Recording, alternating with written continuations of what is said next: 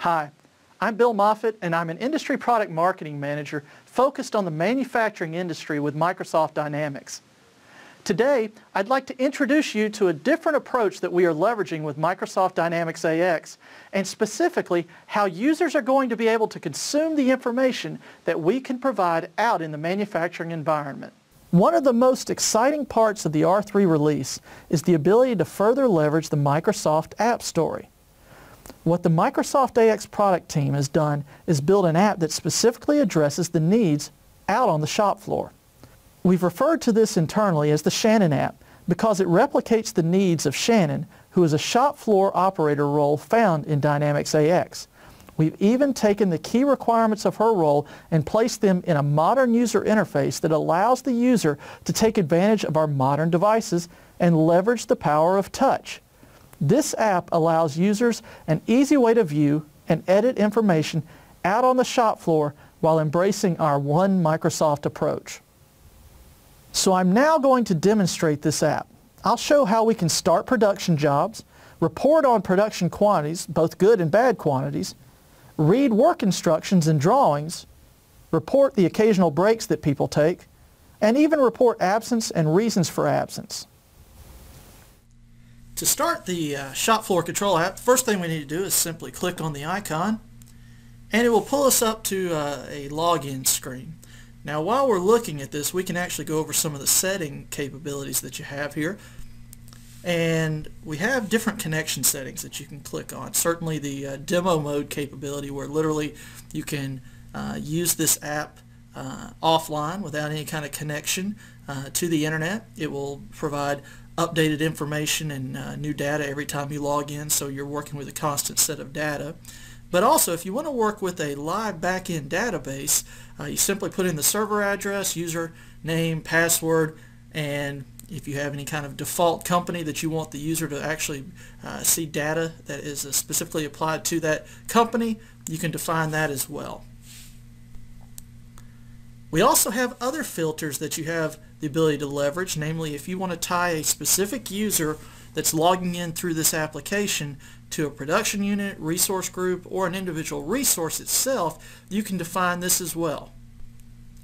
And even tie in whether or not this user has the ability to leverage the webcam that is maybe on your Windows 8 device, Surface, or so on. Now the first thing we'll do is we'll go ahead and log in. With the badge ID, we could have scanned it or simply typed in the information. Click Login, and it will bring us immediately up to a dashboard view of what the user has to do for the day. First thing they'll look at is a summary listing of different jobs and the status of those jobs as they need to be working.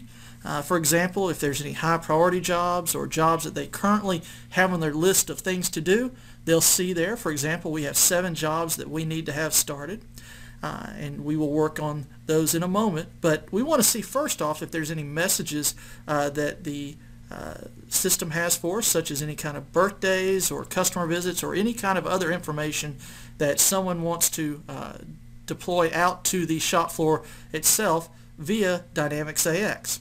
And then finally over here on the right hand side, we can see a listing of potential registrations and jobs that we have actually performed, or any kind of activities that we have registered through this application itself. Those will be highlighted here on this this visual graph here on the right hand side. But for first off, we want to take a look and go ahead and process a job, and we'll go ahead and click on this, and this will pull up the full listing of all the jobs that we have that have yet to work on in our system, and it gives us a nice view of what we need to do for the day. So as we can see here, we have, I think, 7 jobs, but if we had 7 jobs or maybe 700 jobs, there's still a value of being able to find those jobs specifically. If there were multiple ones on the screen, we could certainly go back and forth or sort up and down, searching for them. But what I've always found is filtering is always the easiest way. So we have that filtering capability built in here, where we can click on, do a search on the number 49, and it pulls up production order 5249, and we can simply go in, click on that, and let's go look at the details of that item itself. And as you see, We have all the job production order information over here on the left-hand side. We see that we have one item that we need to work on for this job. We see that we do have an attachment. That's interesting, and we'll touch on that in a moment. But we can also see there's specific raw materials and that we need to have associated with this, what the process is for working on this job, and if there's anybody that's associated with this job that may also be working on it, I can view that information here. But I mentioned earlier that we have attachments available for this order itself, and by simply clicking on this,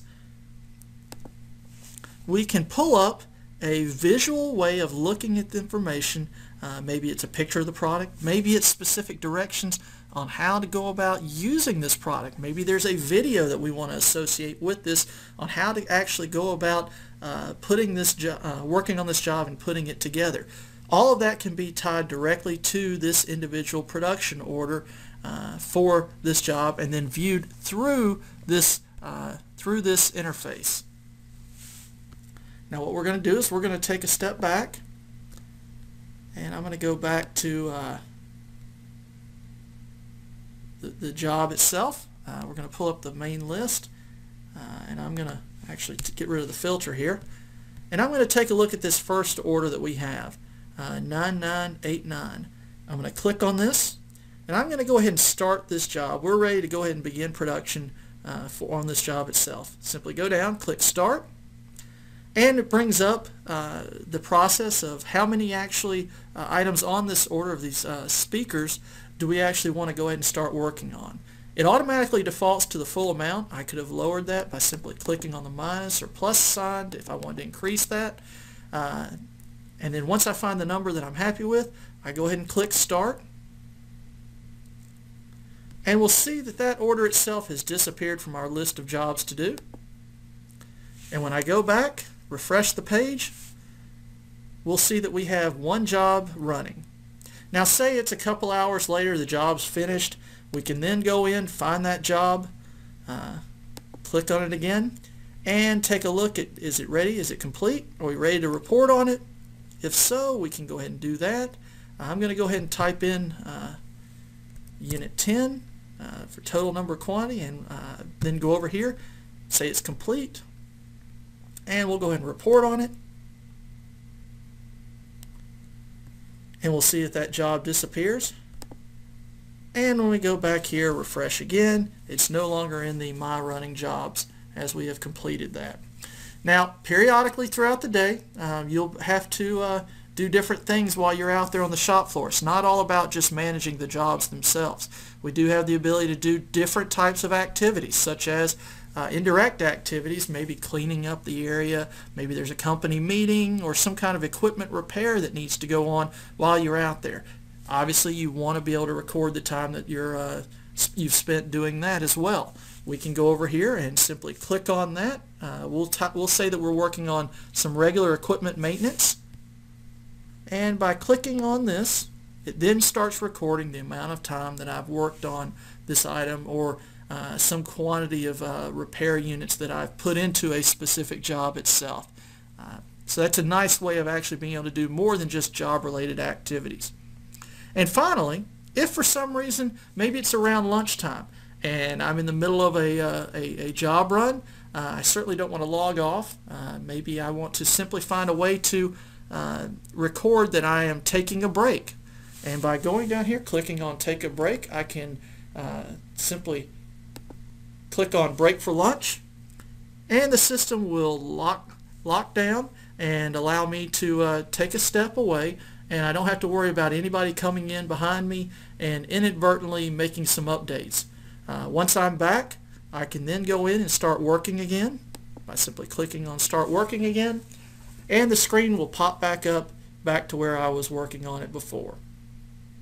The demo you've just seen is still a bit of a work in process. We are actively engaged with customer advisory panels that are providing direct feedback on functional and usability enhancements that we plan to include in the final release of the product. Rest assured though, we will continue to leverage the same general design and the great usability that it provides. The app will leverage a touch-enabled interface and will give users access to information on any device running Windows 8. which really makes for a useful tool in the manufacturing environment. From a pre-sales perspective, these same features also lead to very effective sales demonstrations. The app also comes with a demo mode included, meaning that we now have a fresh new pre-sales and demonstration tool to leverage during the sales cycle. This new approach to deploying functionality to workers in a way that they want to consume it is not just a fad. The ability to customize and configure systems, the ability to leverage a role-tailored view of information, and now the ability to deploy information to users on devices that they want to leverage in the manufacturing environment are now the norm. Workers want to work in an environment that is comfortable and productive, and with the Microsoft platform, we can provide just this. We've taken the next step in building effective solutions for manufacturers, and there is definitely excitement in the air with Microsoft Dynamics. So, I encourage you to join in the conversation with social media, and let's really get the word out. Thanks for your time, and have a great day.